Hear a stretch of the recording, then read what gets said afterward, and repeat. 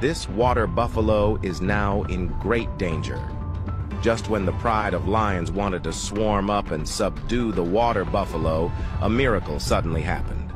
A loud roar came from not far away. This made the pride of lions completely panic. They immediately fled in all directions. It turned out that the hippopotamus not far away couldn't bear to watch anymore. He issued a warning to the lions. The frightened lions no longer had the courage to continue hunting, and this angry water buffalo, after getting ashore, vented his anger on the tourists on the left side of the car. Perhaps he thought this would drive back the pride of lions.